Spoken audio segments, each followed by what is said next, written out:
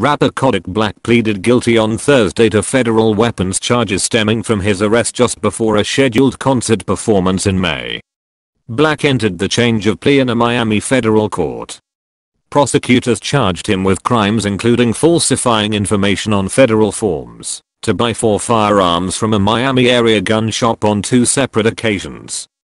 Black, 22, was able to obtain 3 of the weapons, a 9mm handgun, a .380 caliber handgun and a semi-automatic Mini Draco weapon.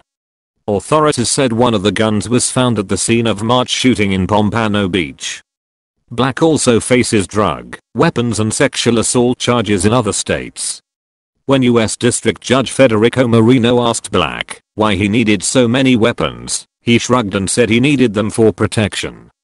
In a previous hearing, his attorney, Bradford Cohen, said the rapper faced threats from gangs and other rivals.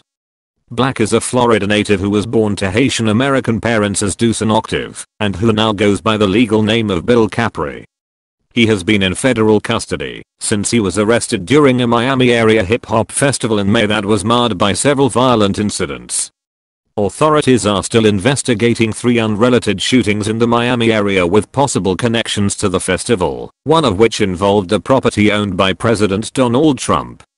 Moreno previously denied Black's request for bond, ruling that he was a danger to the community.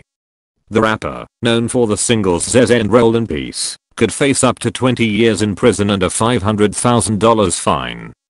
He is scheduled to be sentenced on November 13th.